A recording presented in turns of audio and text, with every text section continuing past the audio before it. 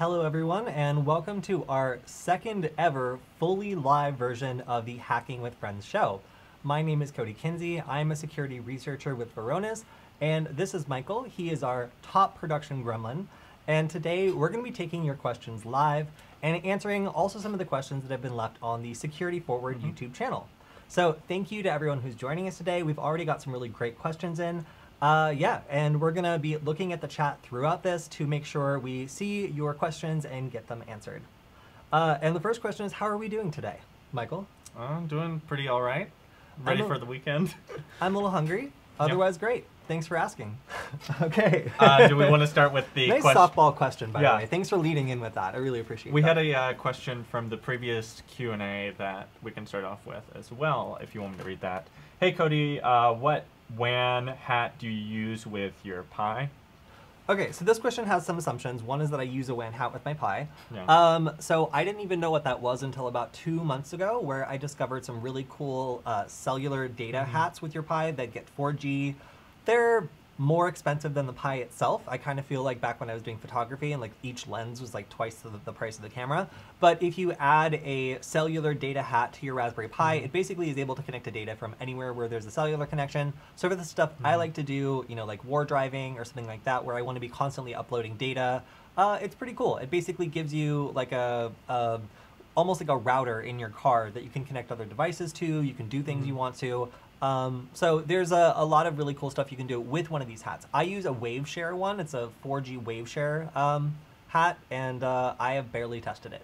Yeah. So, you know, we used to live in the middle of nowhere where it was very important for us to try to find any data connection we could get, but we've since moved and now have gigabit internet, so it's less of a priority to be testing this stuff. But as I start building my own drones, I look forward to getting back into doing this so I can pilot them. Yeah, one thing I would also say there is if I would look into getting like just an M.2 hat, and then that way you can just take any M.2 LTE modem card and put it in there. These are the same kind of modem cards you would put in like your Lenovo laptop to make it, you know, use LTE instead of Wi-Fi or something like that.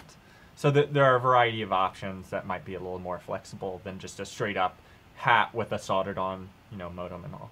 Although that might be easier to start with. Okay, all right. So yeah. I have a question from the live audience, and this is one that I get a lot, and that's, is it possible to make an undetectable payload with Kali Linux? And originally the comments that I would get on YouTube were just like, how do I make FUD payload? I need to make FUD payload. It's like, who is FUD? Like, what are you talking about? And then I see it's fully undetectable. This is one of those questions where I'm not quite sure how to answer sometimes because undetectable by what? Does your target have antivirus, Windows Defender? Like, what exactly are you trying to do? If you just want to make it resistant to antivirus, I've seen some great security talks on packing files where you just zip it, and it's compressed so much, or like put into a different algorithm that compresses it that like no antivirus can figure out what the hell it does, even if it's literally the oldest, most detectable virus in the book. Right. So creating an undetectable payload, that's pretty easy. The problem here is like, you know, what do you want it to do? Like, are you having it do something that's going to trigger Windows Defender? That's a whole different ballgame, because then it depends like what action you're trying to perform, and then there's a very specific thing you have to do to evade that. So for just evading antivirus, super easy. Just zip it enough times, and like most antivirus programs can't figure out what a zip file is, even if it's like virus.virus, and then you zip it 6 times. Like a lot of the time, a antivirus scanner has no idea. Boom, undetectable payloads. But I think what most people are asking is, can you create a script that does like a whole list of bad things and doesn't get caught? Well, I need to know what that list of bad things is step by step to answer that question, and it's probably going to be a very long answer. So yes, it is possible to develop a completely, fully undetectable payload, but you need to know, what do you want to do? What device are you doing it on? Do you like what is the end goal? Are you stealing data? Are you doing ransomware? What's are you the target stealing environment passwords? like? What's the target environment like? Yeah. What stuff do they have installed? Like all these things are going to be very important to fully answer that question. Well, and I just see Windows Defender. there's like there's not only Windows Defender, there's like 5 other different mechanisms in Windows that will stop code executing in certain ways. Yeah. So the answer to your question is yes, it's very possible. I cannot give you the full details because you would need to provide me with a complete list of everything you want to do on that computer. And Windows Defender is not your only enemy. There's like, as we were working with Tim, there's a bunch of underlying processes that stop the execution of known malicious code or certain other things that just make it a nightmare to try to answer that question. So that's not an answerable question in like a short period of time. You either need a specific program that has like something that it's doing that's triggering a specific mechanism. I can answer that, or we can like go through it, or like a very narrow list of things that you want to do. So well, kind of iterating on that, like I know it's a little semantic, but like you can't have anything that's fully undetectable in the same way that you can't have something that's unhackable, right? Like there's 2 elements of that. Like first of all, like the intrusion getting in past like antivirus and stuff, but then also like once you've done stuff, the footprints you've left, like you know, there's logs everywhere. Like I think it's a little silly sometimes, the notion that you could do the perfect hack and get away scot-free and no one would ever be able to detect it. Okay, like, you can totally do that. Difference of opinions here. Yeah. If you have enough money and time, you can do what Michael just said you can't do. But I mean, the thing here is if you're a beginner, if you're looking to just do something like evade, now the question is how do we create like a interpreter session? Again, it depends on the target environment. You know, have they recently patched? Is it all the way up to, you know, there's too many variables to answer that question. So maybe we'll do a live stream on Meterpreter or something like that at some point, but fully undetectable payloads, totally possible, depends on your target environment. Lots of underlying variables. It's not just Windows Defender. So I recommend following guides on setting, like doing Meterpreter, and then just looking at what pops up, and then you can determine like what you need to bypass from there. And there's plenty of guides on bypassing individual mechanisms on Windows. I recommend that you look those up. So another question that we got was, what made you start doing this, Michael? Narrow the question a little bit, like you mean hacking? Yeah, hacking and also doing this sort of show, because you're also a guest on the Nullbyte YouTube channel. So basically, one day I was just curious about hacking and I started watching YouTube videos on it, and those ended up being like Defcon conference talks. And I was like, oh, hey, this seems like really, really cool. You know, maybe I should go there one year. And, you know, one year I decided I'll do it. Just do it. I went alone. I didn't know anyone there. I ended up meeting Kody there. We talked. He was working at Nullbyte at the time. I started writing for them. And, you know, basically just writing articles as I learned about things. Kind of following the philosophy of, like, teaching others is the best way to learn yourself. And I did that. And next thing you know, I'm here on a live stream. So, yeah. So my story is I learned to hack Wi-Fi a long time ago because Wi-Fi is extremely expensive in certain parts of the United States, especially if you don't have good credit or no credit. It's up to $200. And if you just moved into an apartment, you're trying to get a job, especially if you just moved to Los Angeles like I had, it's really difficult to scrape together $200, not to pay for the internet, just for the deposit. So let's just say I learned how to hack Wi-Fi as a matter of necessity because not having a lot of money and needing internet in the modern age to get a job, I learned that it wasn't that hard to bypass certain security protocols. And that really made me understand that the whole world was like this. I thought as a kid that everything that had like a padlock on it was locked, like you couldn't get through it. But just realizing how full of holes Wi-Fi was made me first realize that this is a rabbit hole I could go down forever, and it was really fascinating to me. And second, I slowly realized that I might be able to make money doing this. So I signed up to be an author at Nullbyte. I basically would follow guides on the internet, learn how to do something, and then the next day I would teach people what I had done and basically go through all the problems that had popped up. So I found that there were lots of great guides on the internet, but nobody really went through all the individual steps, at least very consistently, and I got the idea to start doing video work. When I brought it up, the people who were in charge said that it was a terrible idea, that they didn't have the money for it, that it would be too difficult to scale, and that they wanted to stick with stuff that they already knew. So I did it anyway, because I'm great at following instructions. And because I didn't listen, we created the first few episodes of Nullbyte in my living room for no pay. We did it for free. And once those went up and got a big reaction, we got a different attitude from the people who were in charge, and that's how Nullbyte was born. So after doing that for a couple years, I realized that now I was in a position to actually start lifting up other people instead of just doing things myself. So I met other people at hacking conferences. I started really engaging in the hacker community. I met Michael, as well as many of our other co-stars on the Nullbyte channel and on SecurityFWD. And these people are kind of what drove me to feel like I'd found my people and really get involved in the hacker community, get involved in research, and start figuring out the kind of stuff that I wanted to do within all these great, smart people. So that's a great question. All right, so we have another great question. A lot of people are stuck indoors in the pandemic, and the question is, I have way too much time. What should I spend it on?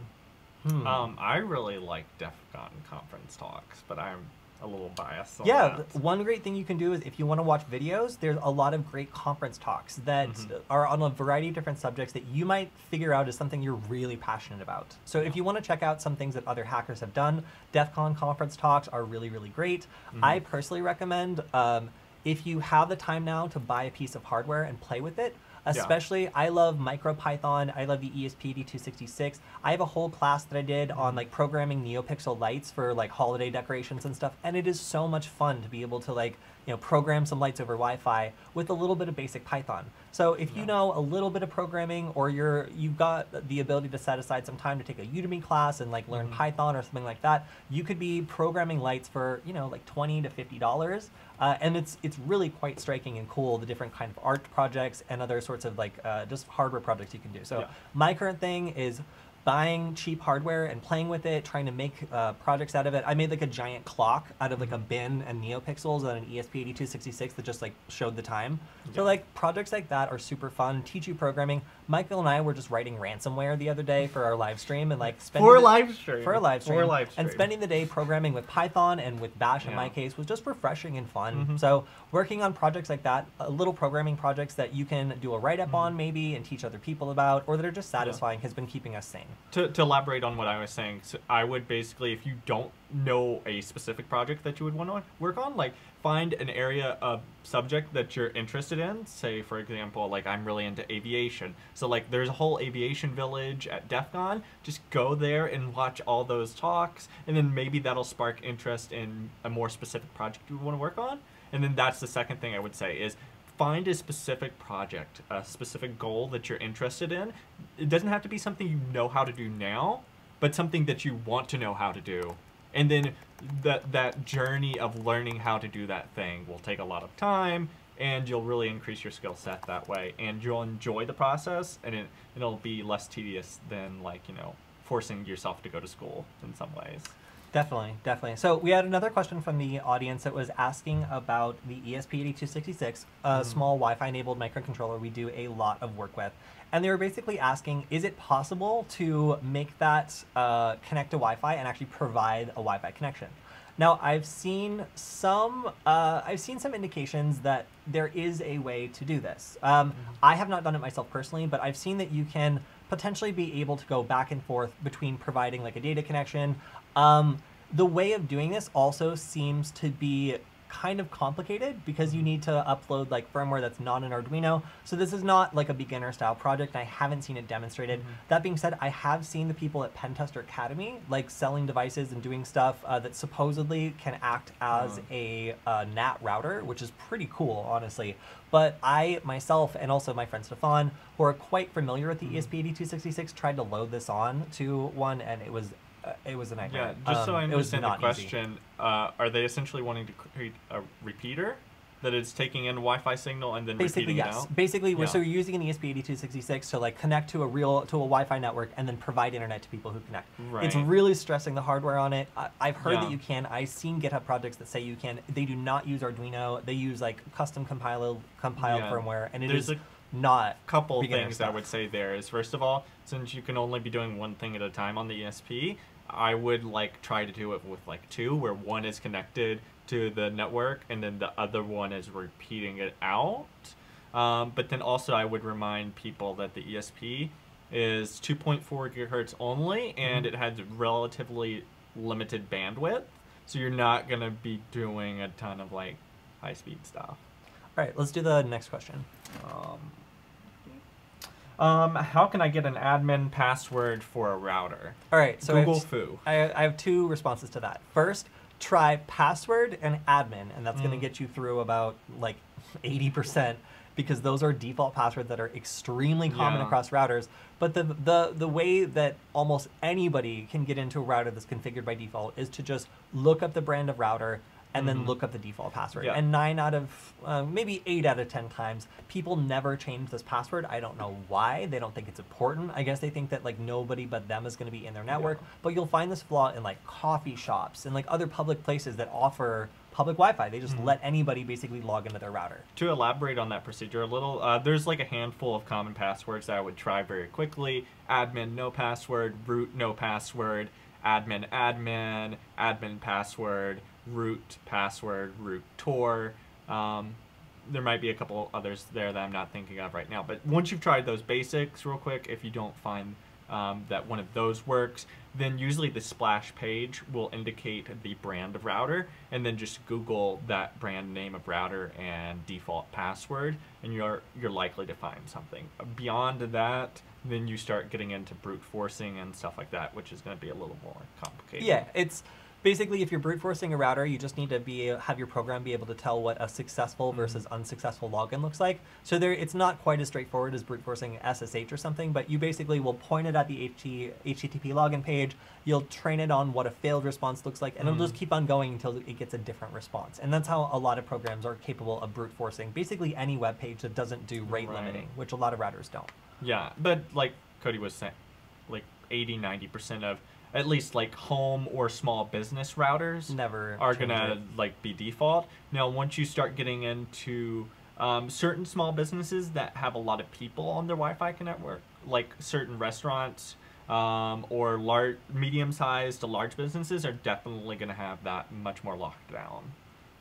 So I don't know what medium businesses you've been going to. That okay, well, let's just say from what I've seen, that's not the case. Yeah. But all right, so we have another question, and that's, will I ever be on Cyber Weapons Lab again? And the answer is yes. I actually just recorded the Cyber Weapons Lab like 3 or 4 days ago. Yeah. So stay tuned. Yes, we have so much content on Cyber Weapons Lab that is actually queued back for months. So when like you guys are gonna see me with various lengths of hair and various places. I'm gonna be in like a log.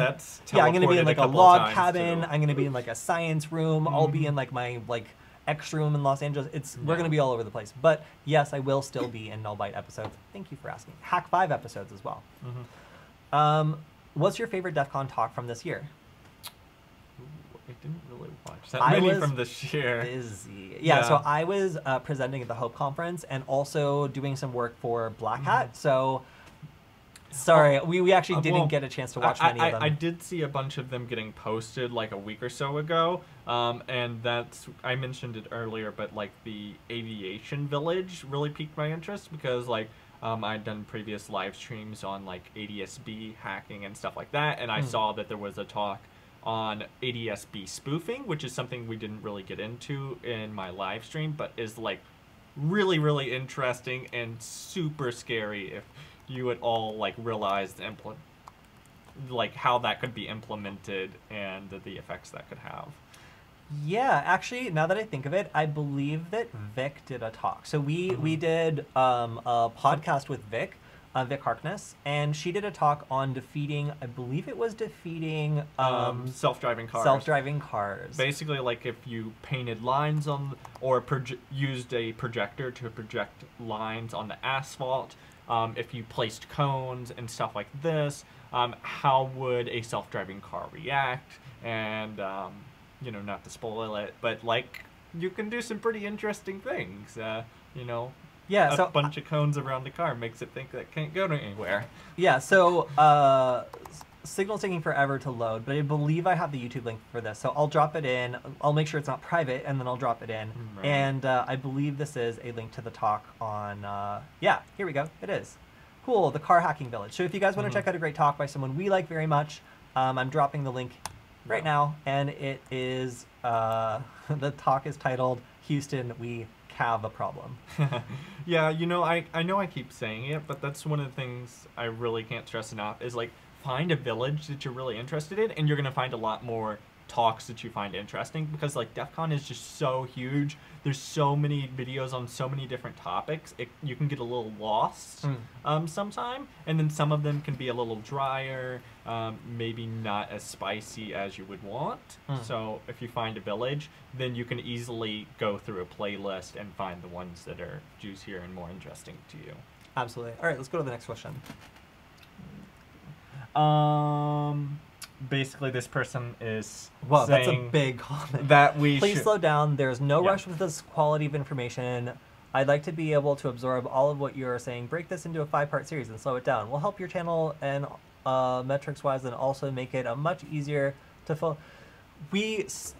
I know that we go through a lot of content on the live stream, but trust me, we're already trying so hard to be able to not overwhelm you guys, and also get stuff out there that's kind of for beginners and intermediate people as well. Right. So Thank you for your comment. We're probably not going to slow down that much. But we do have, for example, when we're going to do something on ransomware, we're probably going to do something on like hashing and encryption first, just so you guys are a little bit more versed on it. So we will do a couple series that kind of prepare you guys for something that's maybe a little bit more advanced. But we're also starting to do more discussion style topics like this, and be able to get you guys to interact with us, get your questions answered, and kind of focus on the stuff you guys care about, so we can do some of the explaining that we don't get to do when we're doing something more technical. We're basically balancing between something that's very notoriously hard to do, which is live demos, or at least demos that like we have a little bit of control over to not dox ourselves or get anything that's going to get us kicked off the internet on the screen.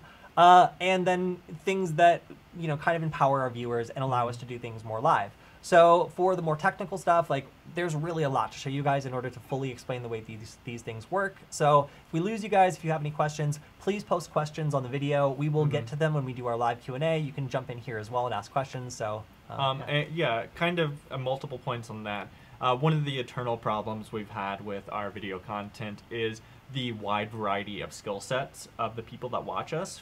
You know, everyone from the very new beginners all the way to people who have been in this career for like 2 decades or more. So there's a lot of frustration on both sides that we're going too fast or too slow, that we spend too much time talking about certain things and not others. So just try to bear with us, understand that we're trying to strike a good middle ground between all of that. Do remember that the content is recorded, or once we stream it, it is recorded and available for you on YouTube. And in the YouTube playback settings, you can either increase or decrease the playback speed. So that can be helpful if we're going a little too fast. You know, if we're going too fast, you can always pause, go back. All right, now we're going too slow. Yeah. All right, so our next question is about Flipper Zero. So this is a question from the chat that is basically about this really cool device. Can we switch my screen? Flipper Zero is a Kickstarter project that I was just made aware of actually by somebody I work with. Like a week or so. Yeah, right? we took a look at it, and it was trying to make their goal of $60,000 at the time. And it is, I think they got that. Let's just say that it has gone past this. So the developer is a Russian dude. I believe his Twitter picture is of a praying mantis. I've been talking to him a little bit. I not only told him that this device looks super cool, but also that I want one so we can put it on the show. So as soon as we get one, he got back to me and said that as soon as they have them available, they'll try to bring one to us so that we can do them for probably a Hack 5 episode, a live stream, and then maybe even a Null Byte episode. But it's pretty cool. And what does it do again? So Flipper Zero has a bunch of different things baked in. It has like SDR stuff. We can watch the baked video in. on stream if you want. want. Well, I mostly just want to get to the part that we made fun of. So you can see this little Tamagotchi style hacking device. Where is it?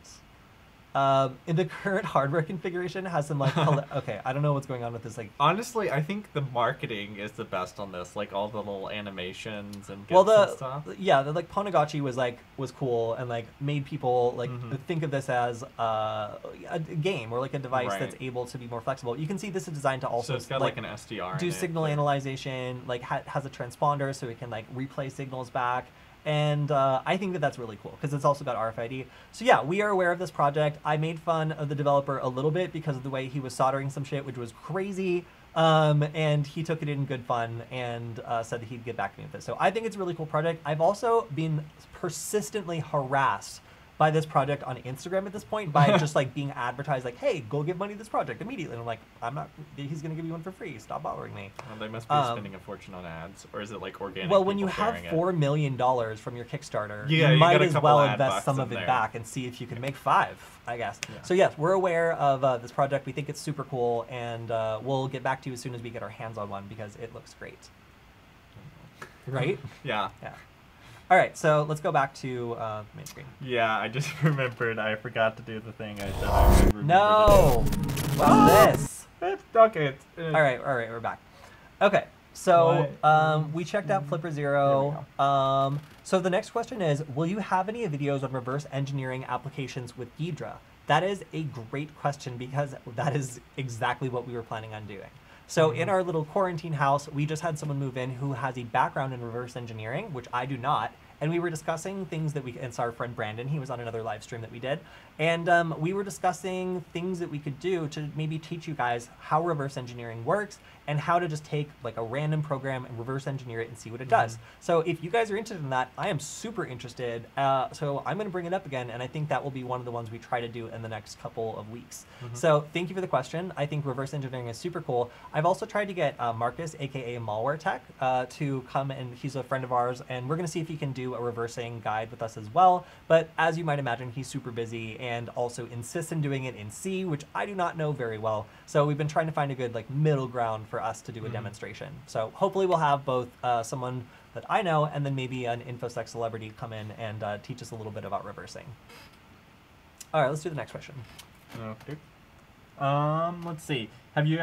Have you guys seen a project that leverages the SD card slot to store packet capture data? This was on the ESP32 cam. Right, so the ESP32 is a microcontroller that's Wi-Fi connected. It has dual cores, and it's also been successfully used as a sniffer. So it's able to receive a lot of the information from just Wi-Fi packets that are nearby and store them. So if you're doing war driving, this is something that's very easy to do. If you are doing just general packet capture, while we have seen some issues with it, we actually do know of some projects that are successfully able to take an SD card slot and store wireless data on it. So great question.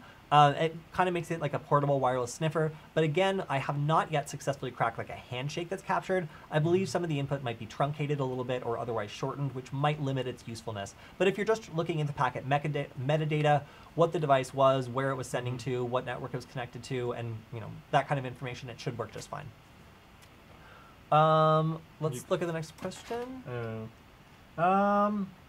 Is accessing stuff on Shodan illegal? Okay, so there's a very thin line between something being legal and illegal. So if we discover a webcam on Shodan and it is wide open, there's no password, it is legal for us to take a look at it. And this was the case in several, I think this live stream that we did, where we found a couple webcams that required absolutely no authentication. Totally legal to do, a little weird, but totally legal to do. We'll freak you out eventually.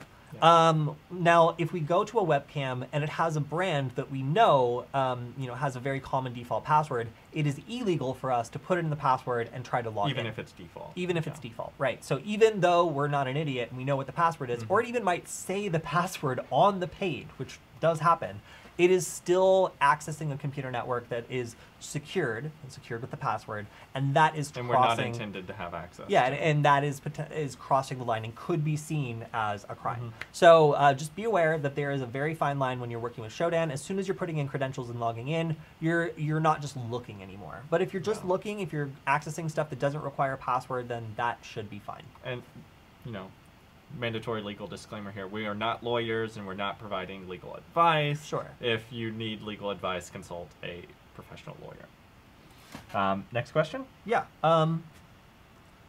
Okay, can I use a Node MCU to make a Wi-Fi dock? Yes, the answer to that is yes. You can use any ESP8266 based microcontroller to make a Wi-Fi duck, but you'll still need a SparkFun Pro Micro or the CMJD, I believe it is Beetle, which is 80 mega whatever baseboard. So provided you have both those things, you can stick them together, make a Wi-Fi duck, hack computers from like blocks away over Wi-Fi. Yeah. Super cool.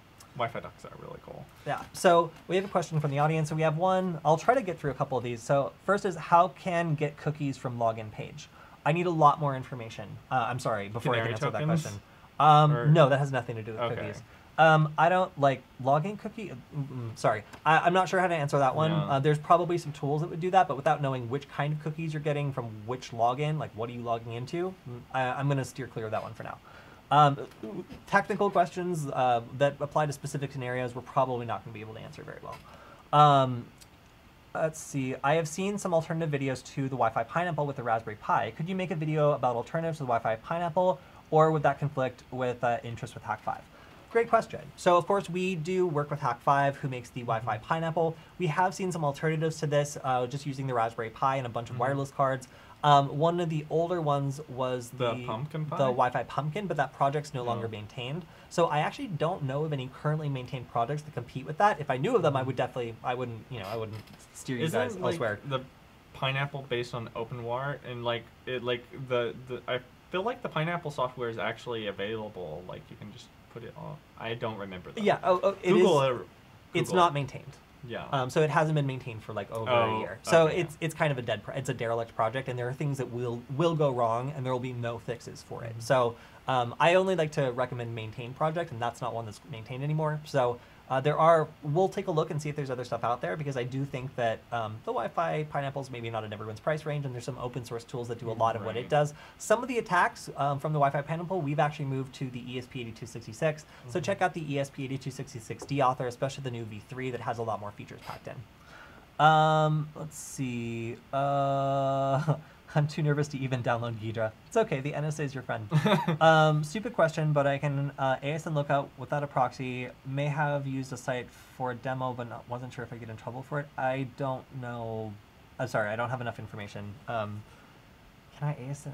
Sorry, I'll have to think about that more. I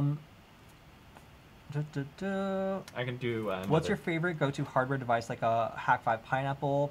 Okay, that's great. So for my favorite like hardware hacking device, or just like general hacking device, I would, of course, I really love the ESP8266. I think it's a super versatile device. But for like other security stuff, I still really like the USB rubber ducky. I think that for teaching people about security, for teaching people about programming, especially for people who are maybe not that technical, it's the best way I can teach beginners about programming, because I'm like, all right, you know how to go to a website, right? They're like, yes. I'm like, all right, well, write down every step that you do on your keyboard in order to get there. And then let's program this thing to follow those steps and see if you can make a program that does something that you do. And even kids or beginners can get that concept and make something creative, and it scales up to being as advanced as you want it to be. The generic version of that would be the DigiSpark. Yeah, or the DigiSpark, which we've done workshops on as well. Basically a human interface device attack. I prefer the Wi-Fi duck or the USB rubber ducky, because it's much more simple and you don't need to know Arduino, the structure of Arduino code, all that stuff. So I would say, like, I really, really, really like those sorts of projects that are really basic, relatively cheap, and get beginners engaged and excited with programming. Aside from that, I would also say I love Alpha Wireless. They have incredibly high quality like wireless hacking stuff. Like, my favorite is still the Tube U wireless network adapter that's like for boats, and it's like waterproof and just amazing. So if you are a Wi-Fi hacking nerd, then Alpha Wireless. Hack on a boat. Yeah, or hack other boats. But yeah, hack a boat from a boat. If you're interested in like Wi-Fi hacking stuff, I personally really like Alpha Wireless and Simple Wi-Fi. We have a really nice Yagi antenna from Simple Wi-Fi that we managed to get like 3 miles of range from, and that just like blows my mind. Yeah, that was line of sight, mind you. You're not going to get that. Like, well, of course. Houses. Yeah, well, we were measuring line of sight. We're not measuring through concrete, bricks, or water, Michael. Thank you. But yes. Can you please make a video about how to install Wi-Fi adapter driver? Please, I am learning to install RTL, but can't install. All right, actually, that was one of the first live streams we ever did when we were starting this channel. Yeah, so, all right. So when you're working with wireless network adapters, they need to have a driver that allows you to work with the system. If you have a wireless network adapter that isn't supported by default in Kali Linux, then you've chosen to go the hard route. If you've done this, then I'm sorry, but there's going to be some steps that don't apply to everyone that will apply to you. So my first recommendation is get a cheap wireless network adapter card that is compatible with Kali Linux. Look it up.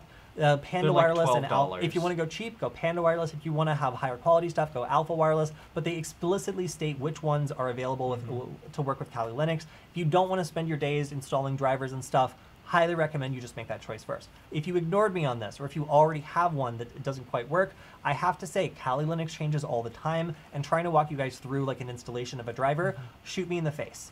It depends on your operating system. It depends on like what version of whatever card you got is. Knowing the chipset is definitely helpful. So that's like good on you for providing that. The RTL 1819 or whatever this is. I see that this one, if I just look it up and just type in Kali Linux. Do you want to show your screen? Sure don't. You can see that there's like a GitHub project that is specifically about this, that has the Linux driver. It has an installation, and I'm going to drop the link in there. So hopefully this answered your question, but my general advice is Google it, because you're going to have to do a lot of Googling if you do not buy a wireless network adapter that's compatible with Kali Linux already. Sorry. Okay, let's see. Let's go ahead and go with this next question. Okay. What is forward? This is from our friend Squall, who makes a hacking channel in French. So if you speak French, then I recommend checking it out. He's great. So forward is forward. FWD is just forward. So security forward. We're pushing security forward. It's us being cute. Forwarding our security to you. We're, yeah. Yeah, we were just trying to think up a cool... We successfully thought up a cool name. An awesome name that involves FWD. Might not translate well into French. Yeah. Lost in translation, perhaps. Next question? Yep. Do you guys have a schedule for when you do live streams? Yes, we do. We do Tuesday mornings and Friday afternoons. It's Tuesday at 9 Mountain Time. Yep. And then Friday at 1 Mountain Time. So you'll have to translate into whatever. Yeah. If you don't live in the mountains like us, you'll have to translate into your local time zone. But we're live on Tuesdays and Fridays. Fridays in the evening, and Mondays or Tuesdays in the morning, which I hate. Yeah. Next question? Yeah, let's do the next question. What laptop do you use? That's a great question. So I have been frantically trying to get the good people at Dell and Lenovo to give me a Dell XPS or a newer Lenovo ThinkPad, just because I want to have a dedicated Linux computer, and they have some really nice options. I have not been able to finagle my way into a free one so far. Yeah. So as a result, I am using a MacBook Pro the way I have been using for like 3 or 4 years now. I like MacBooks because they're very like Linux-like, and that you can do most of the things that you're going to want to do with Kali Linux on a MacBook computer. And in general, like, they just tend to be bought for me by the companies I work for. So that's a very easy choice to make when someone else is footing the bill. In general, for my Linux stuff, I have an older, like it had like a CD drive older, Lenovo ThinkPad. And I like that a lot, actually. I know a lot of other hackers like Lenovo systems, especially ThinkPads. And yeah, so the ThinkPads seem to be really popular with hackers in general. But I also tried out a Librem laptop, which I kind of felt it was very secure. Okay, so they gave me the laptop for free. I wanted to try it out, and let's just say that it encrypted everything, and then deleted the key. So it turns out this was just like a bug that had been around for like a year or so, and that for me was like, I just pulled the chute and I was like out of there. I was like, oh good, all my work for 3 weeks is encrypted. That's so secure. Like, not even I can access it. So I've tried out a bunch of different laptops, both from like dedicated like hacking Linux laptop, which frankly frustrated me, to like an older like ThinkPad. I was very satisfied with that. So reading into this question a little, what I would ask as well is, for people getting into hacking or looking for a new laptop, what would you recommend? I can answer part of that at least. Sure. Like, people who are just starting out in hacking, maybe want to play around with Linux and stuff, I'd actually recommend not getting a laptop, getting a Raspberry Pi, just to dip your toe in the water and start with that. If you decide you do want a Linux system or something like that, I would look into the Dell XPS Developer Edition. And that's going to come with Ubuntu on it, and then you can put in any other Linux system you want on that, and that's going to work pretty well if you're comfortable with that system. Do you have any other particular recommendations? No, what you said previously. I see that a lot of people like the new Dell Developer XPS, and then a lot of people like just Lenovo ThinkPads. So those are like pretty typical hacker laptops that I would love one. But again, me personally, I use a MacBook Pro for a lot of my stuff. Shameless plug. Yeah. Well, I don't make Next anything question. For it. Yeah. Okay. Who is best for offline attacks, Hydra, John, or Hashcat? So basically, I want to decrypt some passwords. Yeah, so there's online and offline attacks. I would say Hashcat tends to be the pick that I hear. John is a little bit older, and although Hydra, I think John the Ripper. John the Ripper. I would say Hashcat. If I was just going to call that out, we went to a hacker conference last year and specifically asked everybody what their favorite hacking tool was, and the #1 response we got back was Hashcat. Yeah. But hands down. I think it's Hashcat. There's a really interesting video on Hack5 channel with the developer of that and the PC builds they did to decrypt passwords. And it's been very popular to use GPU mining rigs for cryptocurrency, but you can actually repurpose those to decrypt passwords with Hashcat and stuff. So you could potentially throw 12 GPUs at the problem and stuff. You sure could. You sure could. Are you guys really in the mountains? Hell yeah, we are. I wish I could post pictures, but we are in the middle of nowhere. Yeah, real mountain men. Yeah, I almost snuck into Canada by accident. All right. How do you make Wi-Fi BadUSB? So you want to put together a Wi-Fi duck. The Wi-Fi duck is a project we've covered a lot. It's basically just what you said. It's a Wi-Fi connected BadUSB. You need 2 cheap Wi-Fi microcontrollers.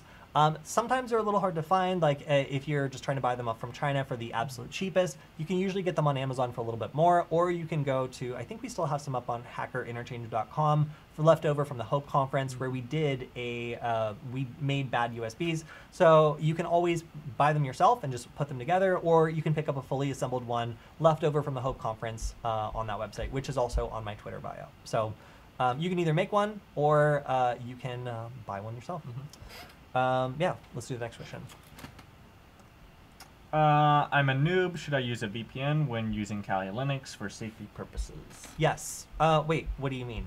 So that question's confusing because if you're using a VPN, that implies that a VPN or a virtual machine? VPN. Oh. Yeah, so you should always use a VPN. Okay, yeah. Regardless of what you're doing, you should use a VPN. Especially if you're doing anything sketchy, you should use a VPN. Or if you're trying a tool you've never used before, you should use a VPN. Yeah, there's also an older article on Nullbyte about how to use Unix, Tor, and a VPN together so that you're basically using Tor over a VPN, which is a little more secure than just using a straight-up VPN. So yeah, investigate which VPN. Don't use a free VPN. You should use a paid VPN, and even then, carefully select which one. We have VPN, haha, no, hell no. Okay, bro, don't use a VPN, but I have 3 different guides on how you can mess up someone's local connection and serve them phishing pages, see everything they're doing, and basically completely take over their data connection, make your computer the center that is completely blocked by a VPN. So if you don't want to use a VPN, that's completely your right. Yeah. Safety. Well, there's other reasons to use a VPN too, like if you're concerned that your internet service provider is spying on your traffic, but then also you would need to lock down your DNS or use a DNS. Well, and if you're really concerned about security, privacy, and you don't want to just offset that problem to the VPN provider, you can always roll your own VPN if you really want to be a nerd about it. But yeah, I haven't heard of someone just hating on VPNs as a concept because they're great, and they really mess up my day as a Wi-Fi hacker when I'm trying to do stuff on a network and maybe trick someone into giving me their password or otherwise looking into all the creepy stuff they're doing. Yeah, and importantly, so if you're I can't see all that stuff if you have a VPN. If you're going to use a VPN, enable the internet kill switch so that you don't ever accidentally use the internet without the VPN. It's very annoying, but there's lots and lots of reasons to use a VPN as a security person, and in particular, if you're ever worried about your local traffic, or if you want to make sure that, for example, your internet service provider isn't collecting and selling your information, probably a good thing to do. For example, I would never go to Starbucks and not use a VPN. Oh yeah, and then also if you're on an untrusted public network, it's basically limitless the number of things that I can do to your connection, and your computer's not going to be able able to tell the difference between a rogue network and a real network because it's an open network, so there's no authentication. Yeah. Next question. Yeah. Would this still work if the server had fail to ban configured? I think that was on a video about brute forcing SSH stuff. And yes. Yeah, fail to ban is definitely one of those ways to help protect against those things. So the attack here that we're talking about is basically you have an SSH with a you have an SSH server with a password, bad idea, and because you should be using a key file, but you have an SSH server with a password and someone's trying to brute force it. And there's lots of different ways of doing this that hit it many, many, many times, and if there's no rate limiting, then eventually you'll get in, provided the password is weak and it's somewhere on your password list. But if you have something like failed to ban configured, then as soon as it gets enough wrong attempts, then it'll lock you out and won't allow the attack to continue. And those are the kinds of protections that, you know, it's kind of common sense if you're going to be exposing something to the internet, especially if you insist on having a password instead of a key file. Yeah. Do you have? Yeah, I've got another question. So, are you like to use Signal? Is this safe? What do you want to say? So, Signal is actually how the majority of my team communicates. We really like Signal for a variety of reasons. I, in particular, like Signal because the developer of Signal is someone who makes their work very public. They've been a privacy advocate for a very long time. It's not some random company, you know, that has some other objective that's like seriously money making. I really appreciate the fact that the Signal Foundation is really open and transparent about what they're doing. Their code is open source. Like I think that end-to-end encryption should be a standard that most people adopt, and Signal Messenger is generally one of the easiest to use types of messaging. So if you are not using Signal Messenger, I highly recommend it. Every journalist I talk to that is serious about security uses it. Most like hackers that I know will use Signal. So yeah, the majority of people in my phone book use Signal. Continuation of that question, what do you think about WhatsApp? I don't like it. Okay, yeah, because that is a question we get frequently on the Nullbyte channel is, oh, what's Kody's WhatsApp? Yeah, freaks me out. I think I have like an old one for communicating with like people in Europe who like love WhatsApp.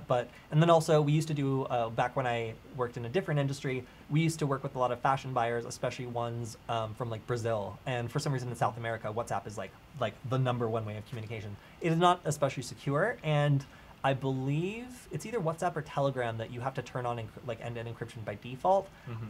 It's not my favorite chat app. I don't think that it's as good as Signal for privacy minded people. Although there are some recent additions to Signal that a lot of people don't like pins and some of the other backup stuff. Cool. You want me to do another question? Yeah, let's do it. Does it work for GSM ISM catching? I believe this was on one of the SDR videos. I have no idea. Let's skip it. But yes, with an SDR, you can capture some stuff, but you can't really, like, you can only read like the headers. You can't really decrypt like the message or anything. So I know that's going to be disappointing. But if you look up the RTL SDR website, they have a bunch of good articles on there about that sort of stuff. Okay, hey man, I'm trying to learn Python. What is the most important things to know? Oh, a message from Batman.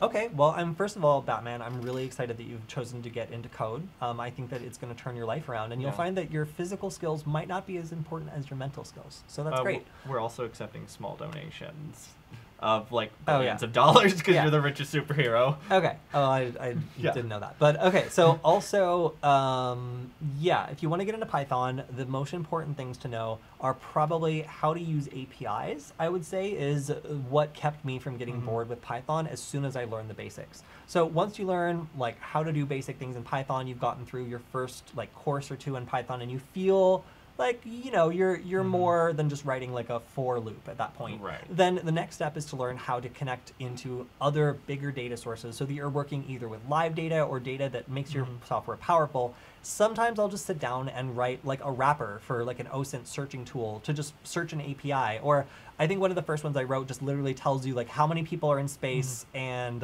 like where the ISS is. And then also queries the third API that tells me which country it's over, if it's over a landmass. So like little projects like that teach you about programming, they teach you about using data. Sometimes they teach you about big data too, so you can start to see how other people are using it in their projects. And I think that it's really exciting enough that somebody that's just starting to learn how to code will have a lot more fun with Python than, you know, just sticking to, you know, getting more and more and more advanced, but not using like outside APIs or learning to work with that so kind of like stuff. what I would recommend is learn all the basics first: for loops, while loops, all your different loops, writing definitions, writing classes. And then after that, you can get into like APIs and dealing with data structures and stuff like that. So we have one question, which is how much RAM would be needed to perform brute force faster? That is a relationship that goes on forever. Well, also, like if you're brute forcing isn't the compute.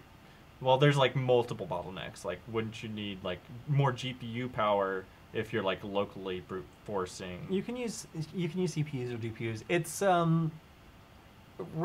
also like for RAM. Like yeah, using a GPU or yeah, like I don't think RAM is the bottleneck for. I mean, unless I'm misinterpreting your question, GPU or CPU power or like FPGA would be even better if you knew a specific algorithm was being used. But okay. Yeah. So we have another question about the Wi-Fi panel. We already answered that one. Sorry. As soon as we find a good project that is currently supported, we'll let you guys know. But unfortunately, right now, the only one we know about, the Wi-Fi Pumpkin, is not currently maintained. I study at a pharmacy in Bangladesh. I like to learn hacking every time. What do you say about me? I say you're great. I learned about hacking when I was the head of security at a rowdy music venue in Los Angeles. So wherever you are, like however you choose to learn about it, then do it. We recently did a video on Hack 5 about people coming from different careers into hacking, and it's very common for people to make midlife like career changes. And in fact, we plan on doing a live stream in the near future about that sort of thing. So not maybe that you're wanting a career change, but I don't know, just. You might find it interesting. Yeah, and back to the last question, just about like cracking and stuff. If you want to get into like brute forcing and stuff like that, and you want to like play around, I hear that Google Colab gives you root access to 2 pretty snappy GPUs if you ever wanted to try that out. So if you want to like learn about that, just Google Google Colab brute forcing GPUs, and like I think you'll find that there's basically free hardware out there for you to try out brute forcing and see how it works. A lot of the cloud service providers like Azure and Google Cloud both provide a certain amount of free time when you create an account as well. Just saying. Yeah, so there's online resources as well to do like cracking stuff. If you want to learn about it, you don't have to rely on your your like I don't know, like Chromebook or whatever you're trying to learn on. Something I would remind people about there is the word list is just as important as the hardware. Don't get too hardware focused, because a good word list can help you out a lot more than just throwing a dictionary at it. Next question. Wasn't Buscador OS removed?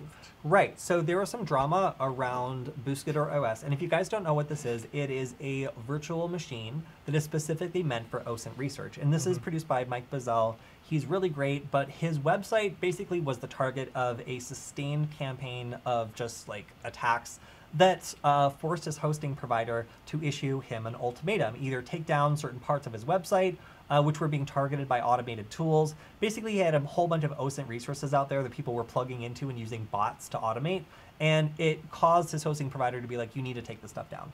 So he took down a bunch of stuff, including Buscador OS, which is really, really an awesome operating system. But then he noticed that immediately people started uploading like pirated versions that like were absolutely full of malware.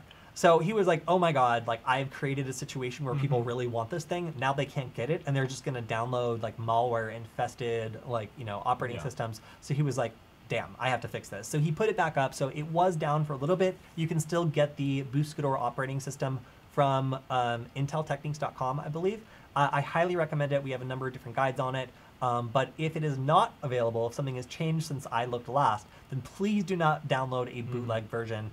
There is a problem of those being infected with malware. I would say that with any security software. If it's not from the original website or from GitHub, don't touch it. It's so likely to have malware in it, it's not even funny. But yeah, on that note, we're almost out of time. Do you have any final questions you want to answer? Yeah, so I want to get two more questions from the audience. First, just thank you guys for watching our streams and being part of Nullbyte and all that.